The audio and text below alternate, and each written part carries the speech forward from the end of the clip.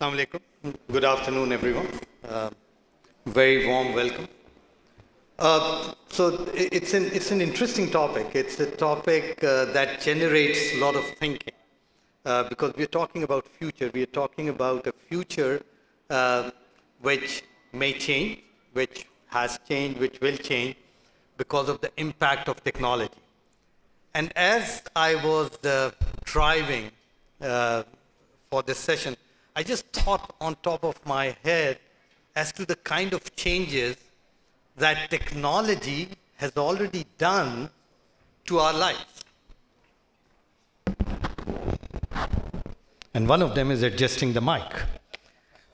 So what it has already done, yes, what it has already done to our various facets of life. And I came up with few, and let's just go over them just as an intro, just to set the stage of what we are going to talk about in the next 50 minutes or so. How words have changed meanings.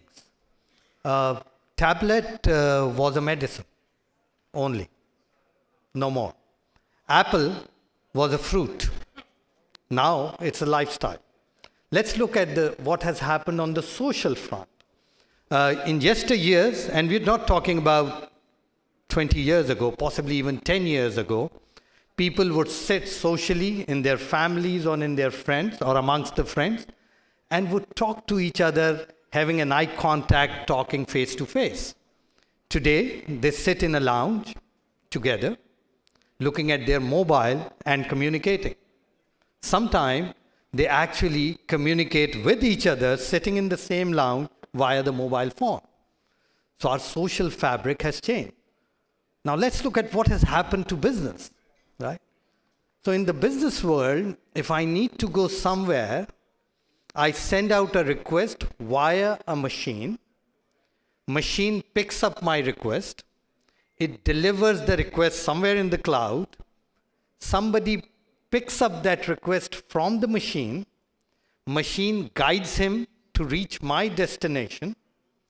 I sit in the car, then machine guides him again to drop me to my destination. It happens. Then machine tells the driver how much money is done. Machine pays the driver. Machine calculates and does the settlement, and the money reaches the account of the person via the machine. Imagine the future where you take out driver as well. That has happened.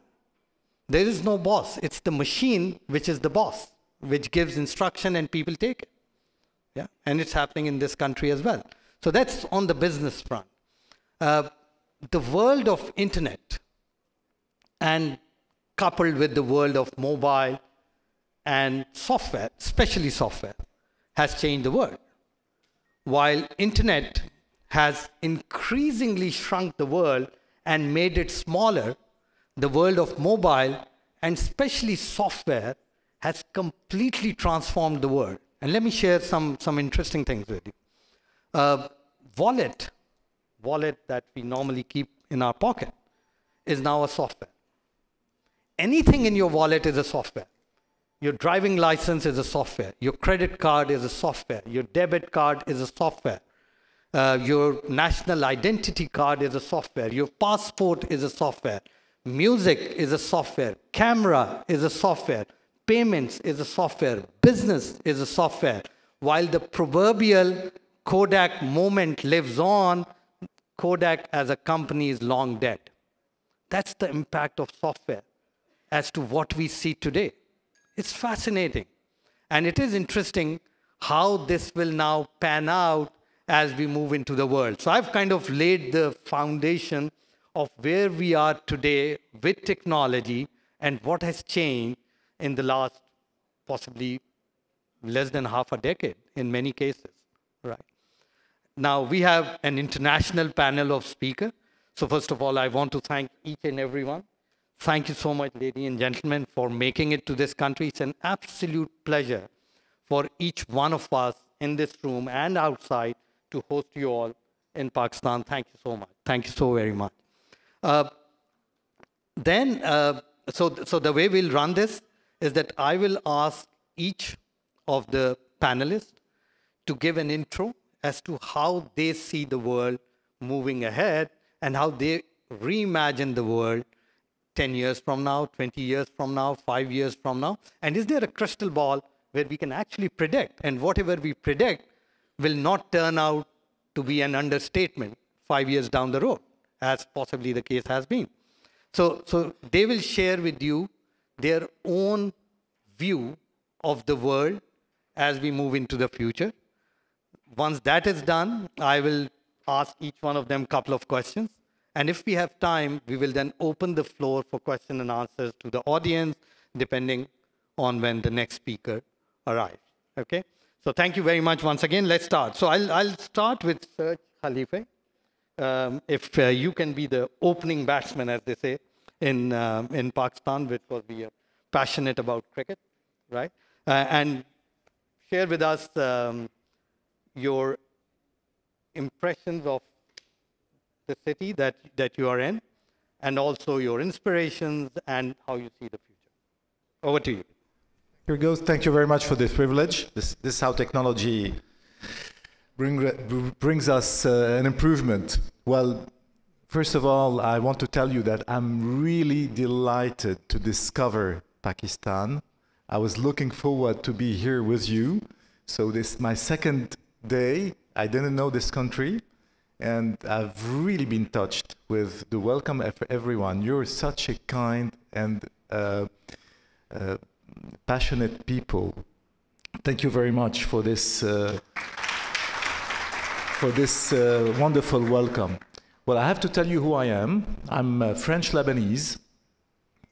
I left Lebanon in '78 in a very dramatic situation. Our house had been bombed, destroyed. 1 year before I was 12, I lost my father, who died in my hands. So I had to leave. I was a refugee. I had to leave to go to France. And in France, I knew nothing, nobody. So I was in a boarding school, and I had to face racism. It was not very obvious, but it was always underneath. They always keep you feel that you're different. So from that experience, I had to learn how to fight, to struggle, to remain always positive, and never give up.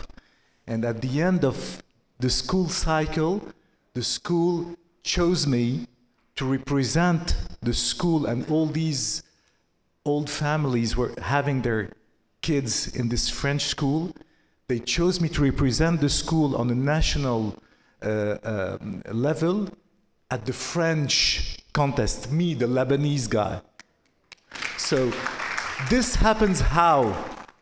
Due to culture, because I was, during the war in Lebanon, my mother gave me geography books, history books, French books. So culture is very important.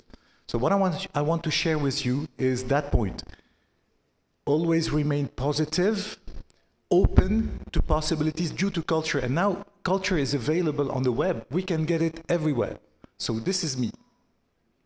So what I do today, I'm in 2 different domains. We install the future technology. We sell to the mobile operators 4G antennas. And on the 4G antennas, we're using the 5G technology on the 4G antennas. It's a company called Kleos. You can find it on kleos.net. So we sell this technology to the operators.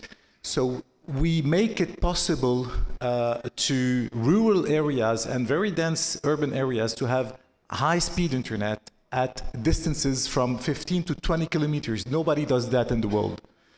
And I'm a former Nokia general manager, like my friend here. So it's really something important. And beside that, I've just, next week, I'm launching a brand, my brand, Maison Serge Qualifiée. So it's a brand of organic and vegan perfumes, cosmetics, and makeups. Nothing to do with telecom and technology. And when I was talking like 2 years back that I'm going to do that, people would think, this guy is not serious. Now it's coming to real life. It's coming live next week.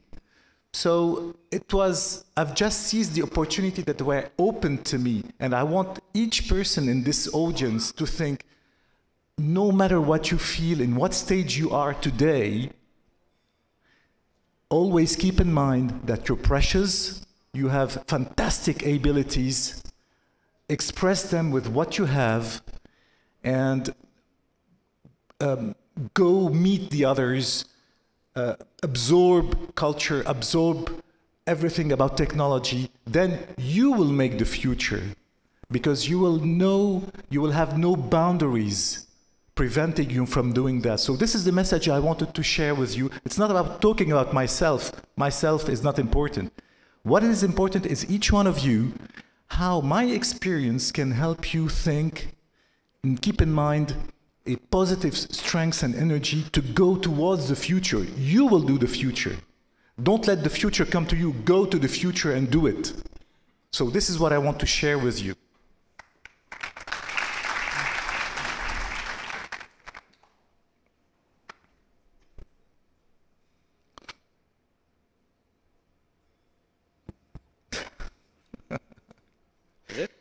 Hello? Yeah? Oh, the light doesn't go.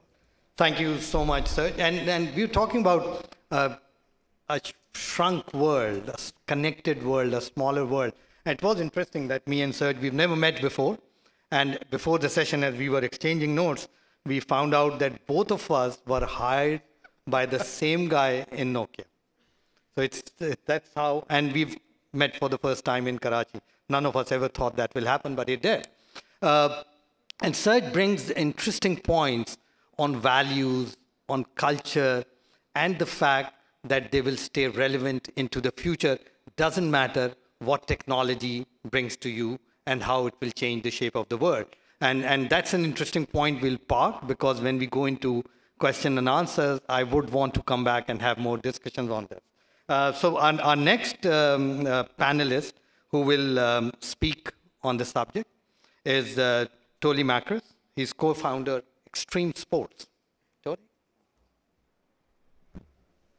Assalamu alaikum. It's a pleasure to be here. Thank you. I lived the last 12 years in Thailand, was based in Bangkok, then moved to Rio de Janeiro, and just recently moved to be based in Dubai. The reason why I'm based in Dubai now is because I want to get a better understanding of the market around the UAE. We're doing a lot of business already in the UAE. We're working with the government, taking sports to the next level there. We're based there. But it's not interesting for me because it's too small. You know, India, Pakistan, they are the big markets around. So the reason why I'm based in Dubai is to make business going forward in Pakistan and in the countries around the area, because they are 200 times bigger than the Emirates. I moved to Thailand on 2004 because I saw a big opportunity to become rich through technology. In that time it was streaming, something new. I moved there to become a Muay Thai promoter. Muay Thai is a traditional Thai boxing. I'm an organizer. We're doing monthly events around the world. And my big vision was to move there and build a streaming platform, because Thailand is the only place in the world where you have daily action. It's like you have here daily cricket events. So Thailand is the only place in the world with daily fights in 2 stadiums in Bangkok. So my vision when I was moved there, I was 20 years old, and I thought, okay, if I set up a streaming platform here and understand this technology and master this technology, by the age of 30, I will be a millionaire and return back to my country. So I start promoting. I built Elite Boxing TV, which is one of the biggest streaming platforms. We have produced and acquired more than 20,000 hours of content.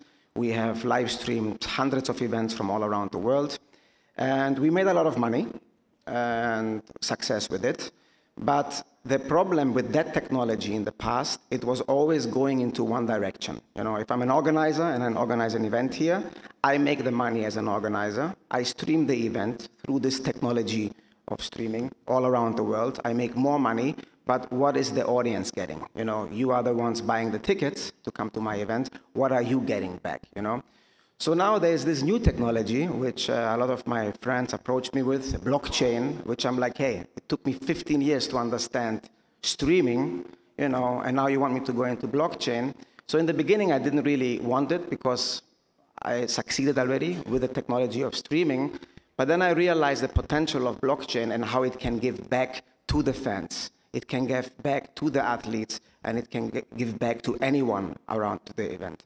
So that's what I like about the blockchain technology. I still don't understand it, and I don't have to understand it, but I understand enough to see that it's a technology which is more transparent, and it allows everyone to win. So instead of me doing an event now in Abu Dhabi next month and paying $100,000 to only the athletes, we're paying them now $80,000, and we are redistributing 20% of their purses back to the fans that are able to buy digital collectible cards through EX Sports.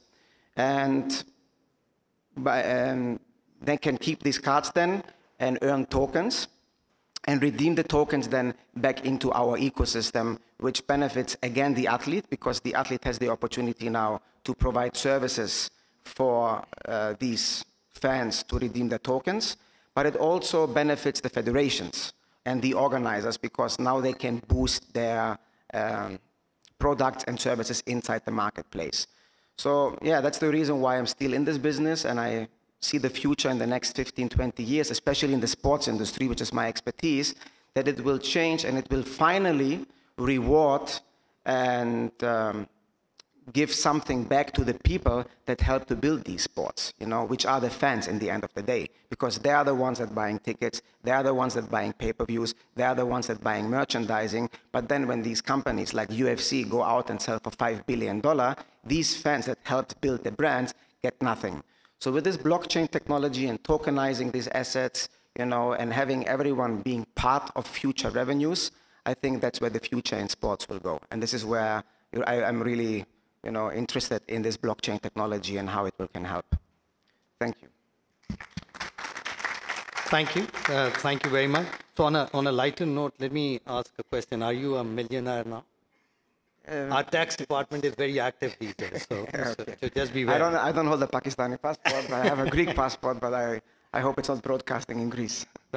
So Tolly talks about how technology will shape the future of sports and how he believes brands are going to evolve in a very different way, and fans are going to get return on just watching sports like never happened possibly up till now. Exactly, exactly. Because on my streaming platform, for example, if I have you as an athlete and you generate me 1 million views, I'm only making money on your advertising revenues. But now we link this digital asset of your video with your card, which is owned by your fans sitting here in the audience that come to see you, and they're also getting a revenue share on anything that you generated. Yeah, great. So that means businesses will learn to share their pieces of the pie with their customers. And that's, again, a concept which is coming up, and it seems the world of sports is going to catch up with it very soon. So thank you very much, Tolly, for the opening remark. Now we move to the only lady on the panel, Elena Nemchenko. She's the IT and project manager practitioner, and she has traveled to Pakistan from Ukraine. Elena, your turn. Thank you. Hello. Press on the button. Here. Hello. Oh, yeah. So, hello, everyone. Thank you so much for inviting me here. I'm really happy to speak, and I'm really happy to be here right now. So, talking about the future, why do we talk about it now? From my point of view, there's actually no future. There's only now, We have our thoughts, our actions, and consequences to those actions. So what is the point of talking about it?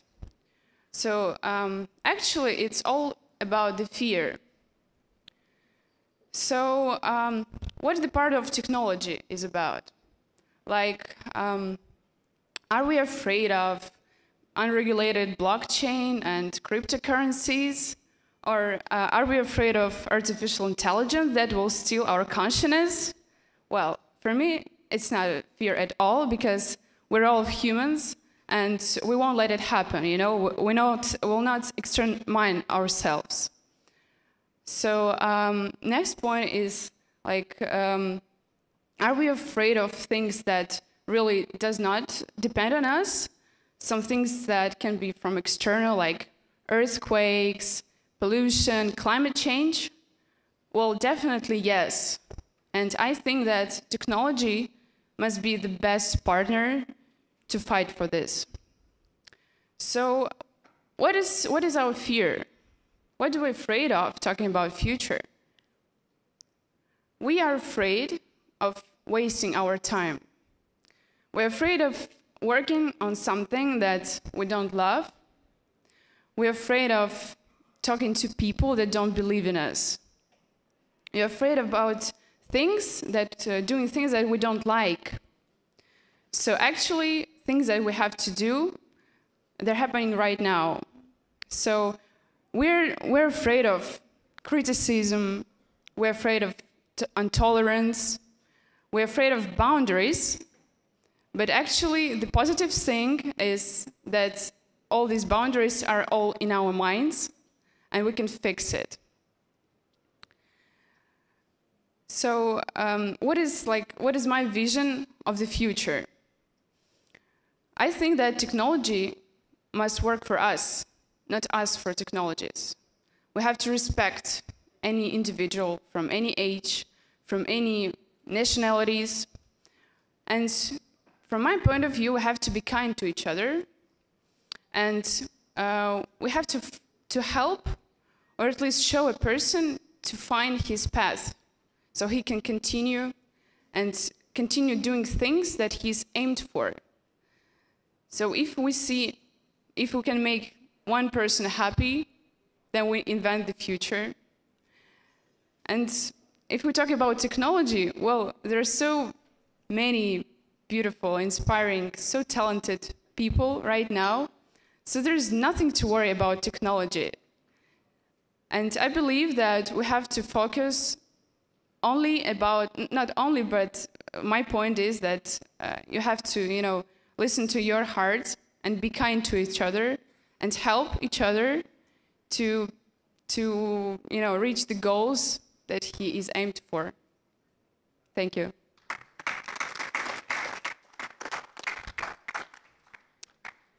Very good. Thank you very much, Alina. So one thing, Alina more or less has a crystal ball, and she kind of emphasized. So what is not going away?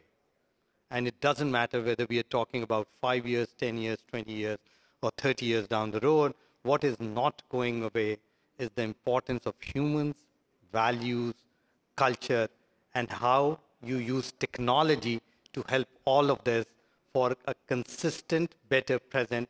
It doesn't matter how far into the future you get into. Great words. Thank you so much, Alina. Really appreciate. So now we go to the next speaker, who's come from Sweden, but he's already turned into a Karachiite, as they say. So may I request Johan Bergman to please give his opening remark. Johan is a co-founder on the ground and director, Operations Cardova Ventures. Johan? Thank you so much. Thank you so much. And there we go. Thank you so much for having me. Thank you so much to all the panelists for going before here. So I think Karachi being the city that it is, a lot of you are not born here originally. And as you can see, the same goes for me. Many of you probably came here for different reasons. I came here this summer because I needed an antidote to Switzerland, where I was living at the time. And I think I found the perfect antidote in Karachi. I came originally for 6 weeks, intending to work on a project and then go and do my master's in the US, but ended up actually finding it so exciting that I put off the master's and said, I'm going to come back and let's get some work done. In terms of the technology side of things, I think it's interesting to turn it around. So there is a book that I'm sure many of you have read called Sapiens, or at least started to read. I've started to read it. I didn't quite finish it yet, but I hope someday. In this book, they talk about how in the agricultural revolution, what essentially happened to humans is that we were enslaved by wheat. A little weed that made us move into villages and cities to cultivate it and give it water and good grounds to grow on. And what happened there was that as humanity, we were better off, but individuals were much worse off in these cities because they were ripe with crime, with disease, etc. I believe that at this point, we are at the same verge and the same thing with technology. But here, again, we have a choice. So technology, if you look at it now, we're changing everything that we're doing to fit with technology. We're changing the way we educate people. We're changing our laws. We're spending millions and billions of dollars to technology. And we need to think about how we can make this shift, this fundamental shift in trajectory for humankind, not only benefit humankind as a whole, but each and every individual. And I think one thing that we're seeing in the organization that I'm working with here in Pakistan called Cordoba Ventures, as we're trying to launch consistent quality healthcare services for the middle income segment, is that there are some barriers to finding and improving the lives of those single people. So for example, we're seeing a big opportunity in the interplay between brick and mortar and digital. A lot of companies in Pakistan now are going into purely digital plays with telemedicine. And they're doing a fantastic job. But there are some barriers to real scale. As an example, Pakistan has 220 million people, right? Each year, there are about 800,000 consultations with the doctor on the phone. In Sweden, where I'm from, we have 10 million people. It's a tiny country. It's like one block of Karachi. So we have 10 million people, and we have 250,000 of these consultations every year on the phone. So that tells you that there is some kind of barrier to growth and scale in terms of digital health technology in Pakistan. Probably what we're seeing, one of the factors is the payment technology. Payment technology that is there, but that hasn't fully taken off in terms of mobile money, etc., like it has in many parts of Africa. And we believe it comes down to a societal factor, which is trust in the system. Because how can I trust a digital transaction if I don't trust the system that's handling it? I think many of you also agree that Pakistan is a country where you have to touch something for it to be real. People like to handle cash. People like to have printed papers to do things. So in order for this to move forward, I think we need to move to a place where people can also believe what they see and not only what they touch. Incidentally, there is actually every year, I don't know if you've seen this, but there is a world survey that goes out that asks people how much they trust people, essentially. And the statement they ask, do you agree with that you can trust most people? In Sweden, 69% of people agree with that, which is also why we get ripped off all the time when we travel. But in Pakistan, actually only 24% agree with the statement that most people can be trusted. So there you have a challenge, really.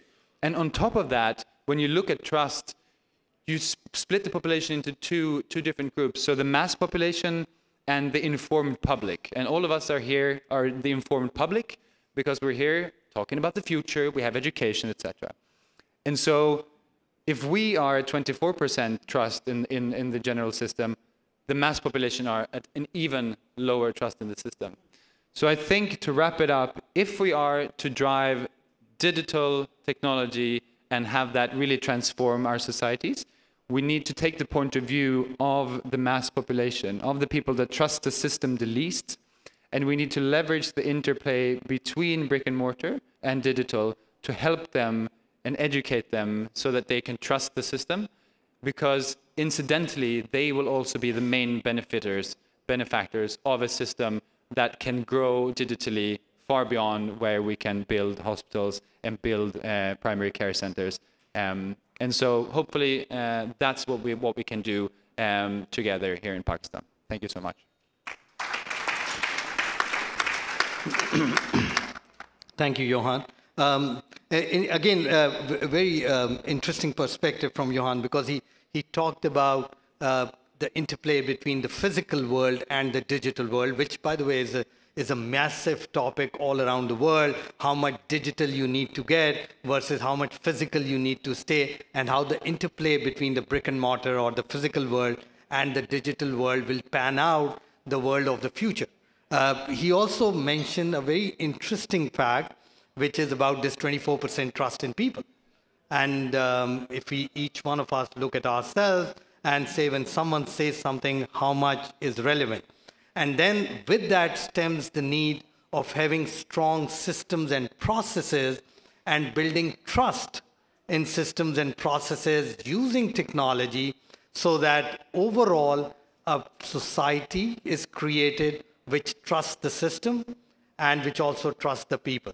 So that's a very interesting perspective on both digital and physical world, and how trust can play a role as we move into the future, defining or reimagining using technology. So the last panelist on our this esteemed panel is from Australia.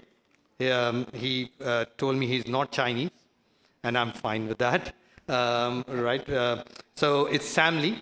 Sam, thank you very much for being here. Sam is the Chief Executive Officer of Blockchain Global Limited. So something which some of the panelists also spoke about blockchain and how it will help the sports industry as an example. And Sam would also share his experiences and his views on how possibly blockchain will reimagine a new world. Sam, over to you. Thank you. So I'd like to start the story off with my grandfather, who is a Red Army general of a Chinese Communist Party. He said that when he finally won the war against everybody who's not communist in China, the first international flight that came into communist China was from Pakistan. Pakistan was one of the most advanced nations back then, and in his heart, as he is in aged care facility right now, he still thinks Pakistan is the most advanced nation today.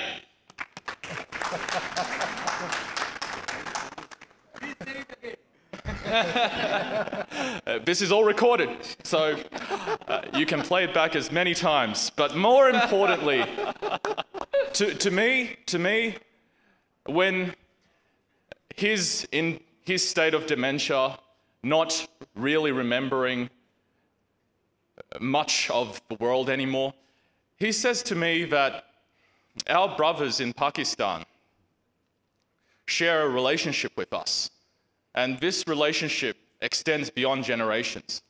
And what China has done through its tailored capitalism that embeds this one-party state system is it has built trust. CCTV and credit scoring ensures that fraud doesn't get out of hand.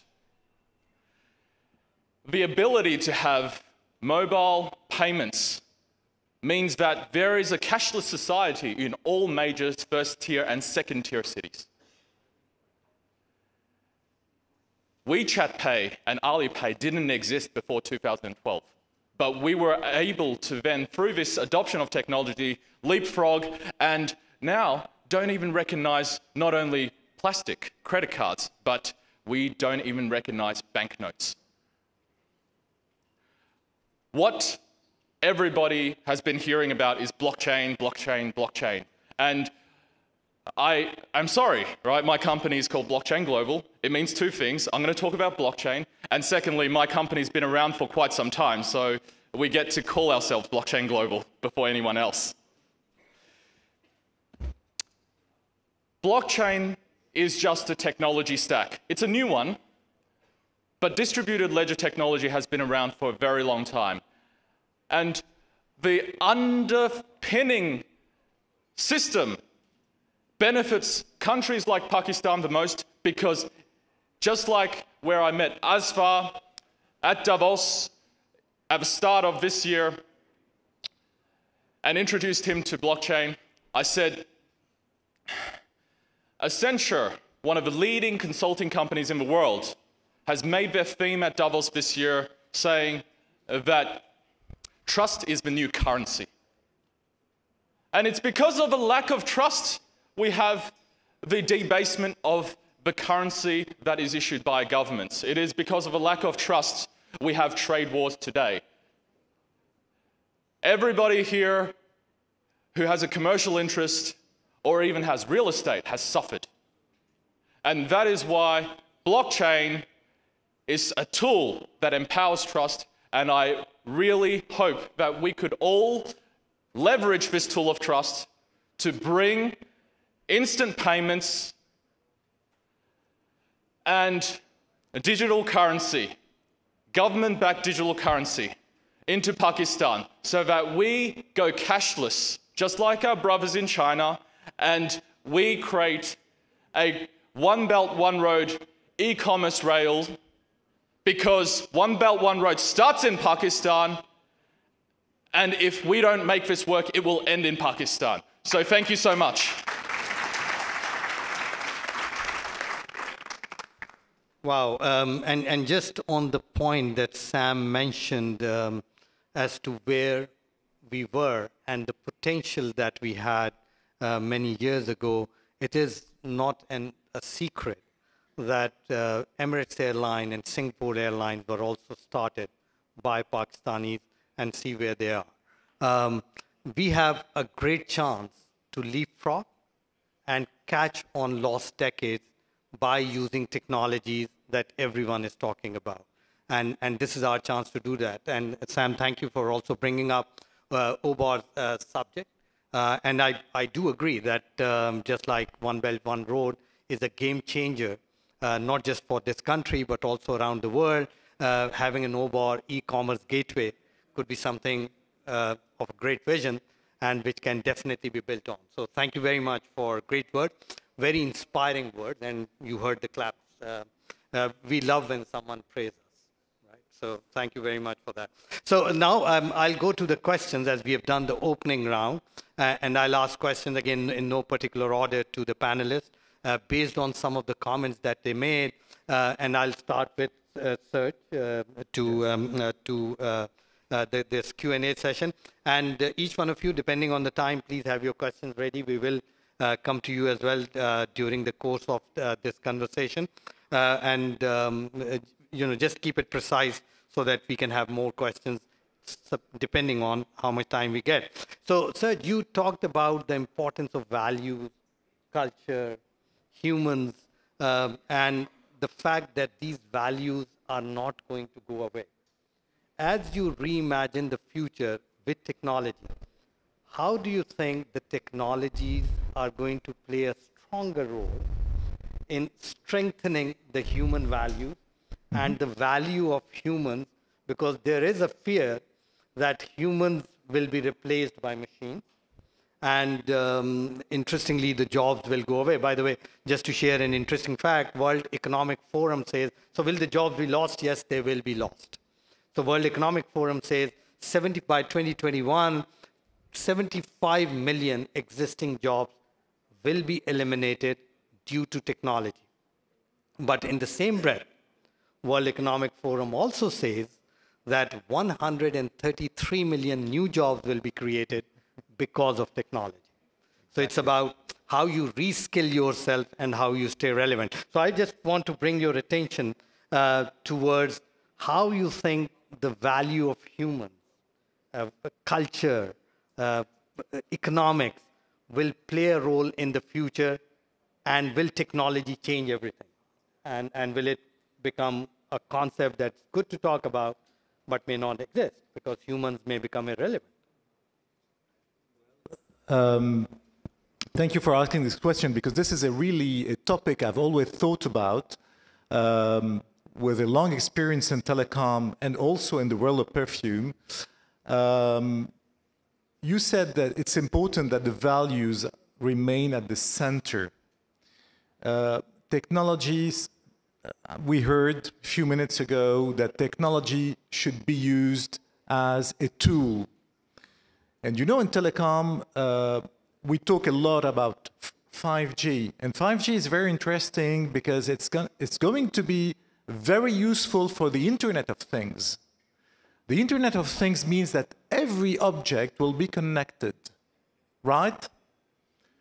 So if every object will be connected, it means that it will dialogue with servers, and it will save us a lot of time. So there are lots of actions that we will not have to do anymore because the things will do it for us. So this means, what do we do with this time that we save? How do we use that time?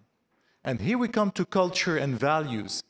If we use that time to increase our level of knowledge, of spirituality, of values, we can become better persons, and especially we can take time to take care of the others. When we take care of the others, when you, me, each one of us use the time left, because for example, computers help us save lots of time. If we use this time that is left for us to take care of the others, to show them our affection, our love, our care, don't you think that our future will be better? If we take time to think about, we talk a lot about reducing the carbon footprint. How we can do that today, in Europe, for example, in France, a lot of people think we are going to buy organic food. Why? Because we're fed up with all these industrial products full of allergens, of chemicals that are very bad for our health. So how they do that? They start buying vegetables and fruits from the guys who are cultivating them next to their house. So they reduce, naturally, the carbon footprint.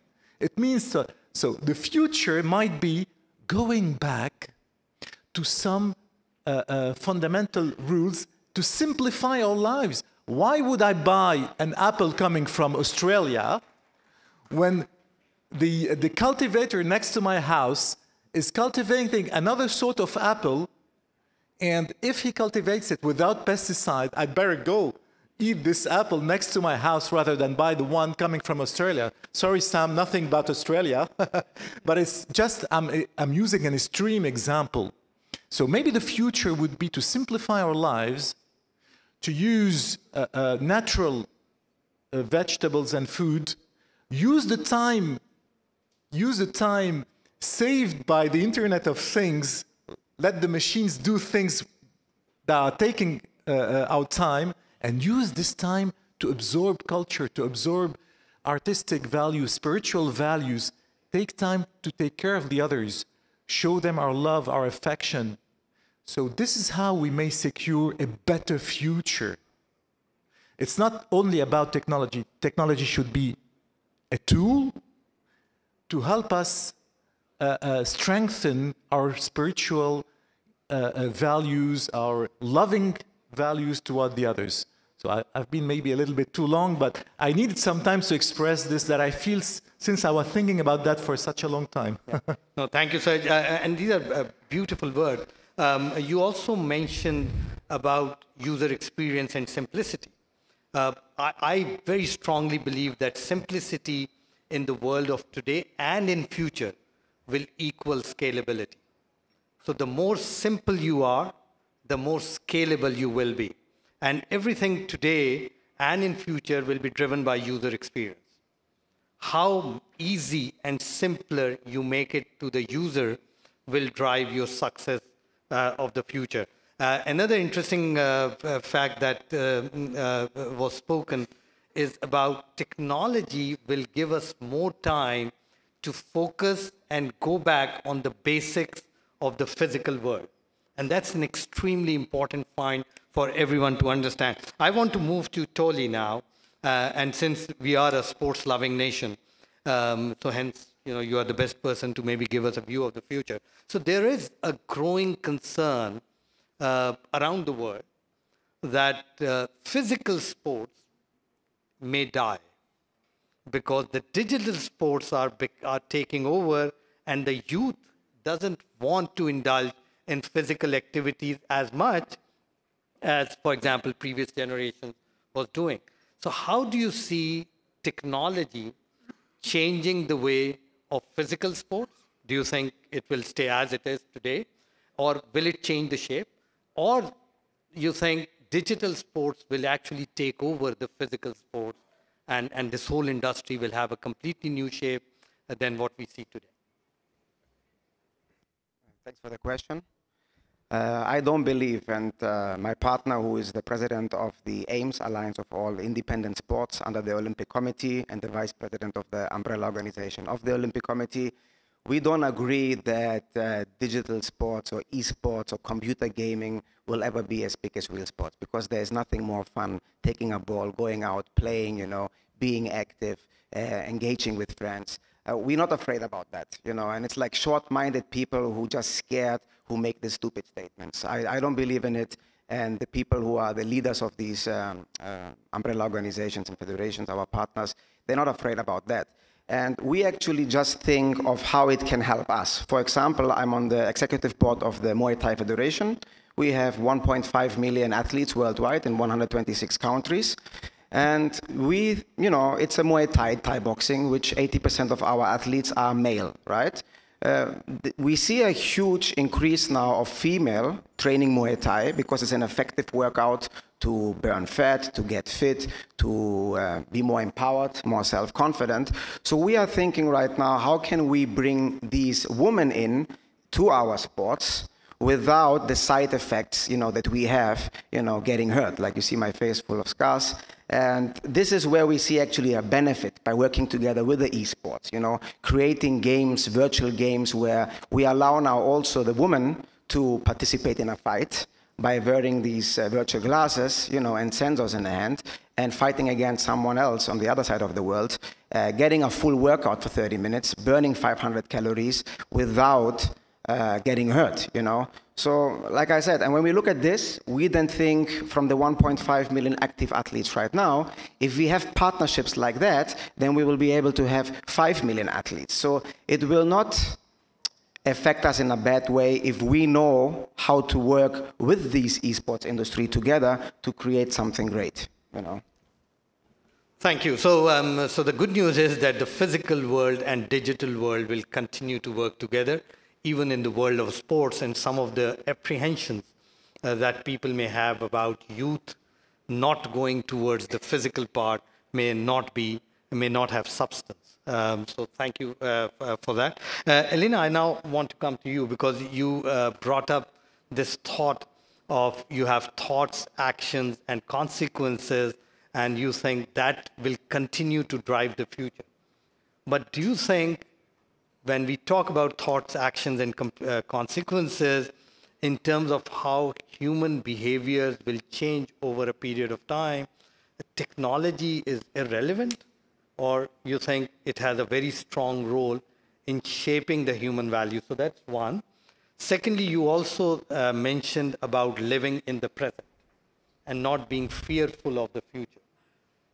Is that a good way to think of the future? Okay. So what scares me the most is like when we're so impressed and we're so deep into those technologies. We spend so much time into learning something, into, you know, thinking deeply in what can we change, but we don't really matter things that are around us, like the people, our relatives, you know, some things that are really covering us right now. So I think that it's better to focus on details, on people, you know, and we have to. We don't have to work for technologies. Technologies must work for us. That's it. And the question. Will technology be relevant as we shape the future and as we want to live in the present? Should we be worried about technology? Well, we are creating technologies right now, so we have to base on our needs, on people, and on you know, values. So let's just grab it and create and go along. That's my point.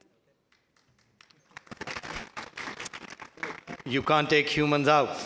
So clearly, no question on that. Sam, I want to come to you because you also said, and we've heard that, you know, cash is the king. Then we heard data is the new currency, and I believe it is.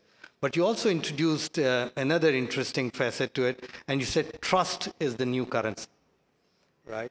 and technology help build trust. And you also spoke about how frauds can be completely taken out by building trust and building systems where people trust, and fraud more or less are minimized or completely go away. So how do you see technologies like blockchain reimagine a world of payments, of e-commerce as we move into the future, or it's just replacing one tool with the other, which could be cash, credit cards, debit cards, some traditional payment gateway, and now we'll have something called blockchain. So is it just a replacement of tool, or will it change the way we think? Will it change the way we interact? Will it change the way we conduct our business and possibly our daily life? So how do you see blockchain impacting the future in true sense? And it's not just another one tool replacing the other.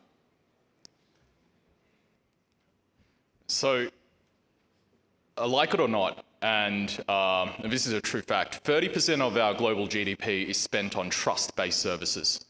And it is even more disproportionate in poorer countries that have not got the institution or compliance culture, as they call it. Now, compliance culture means you have to be rich so that you don't get, I guess, the feeling that you should start stealing other people's money. But what people are is we're all, to a certain extent, a little bit greedy, and we're not perfect. We're flawed. But code, however, isn't. Once you migrate decision-making into smart contracts, you will then get true velocity when it comes to AI, big data, and cloud computing.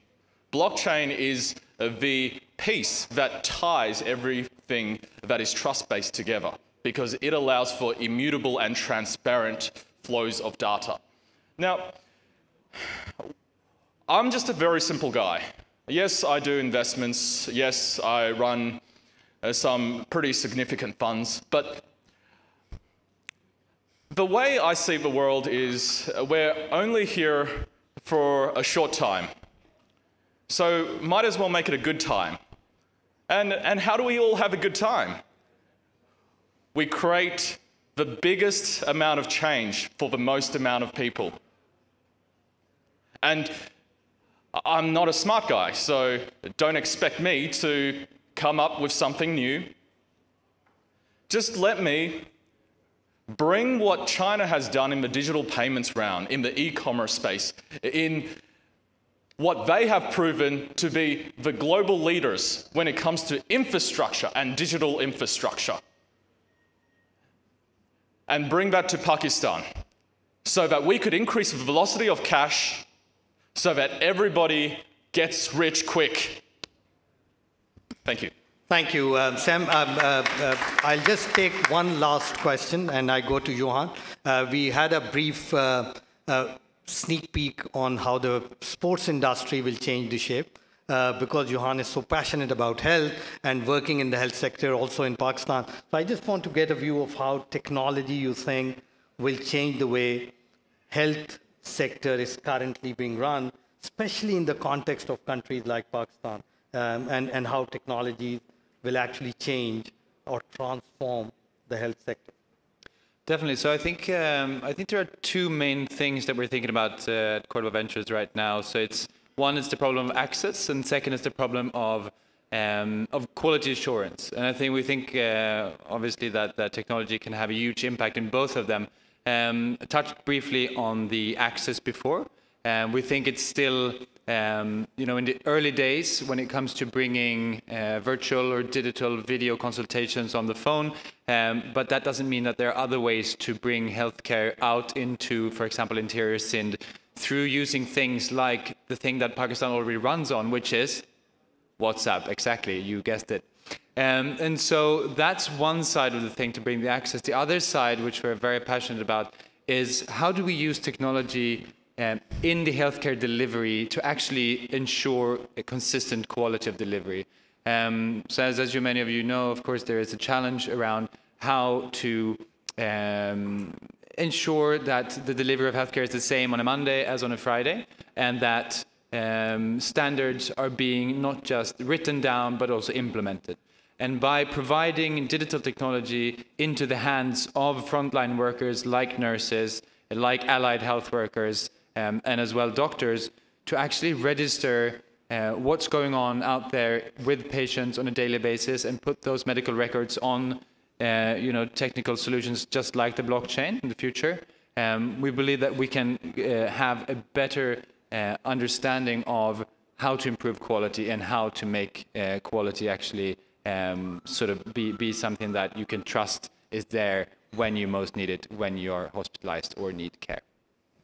Thank you very much, Johan. So as we wrap up the session, I think the key takeaways from the session, because everyone more or less spoke about humans.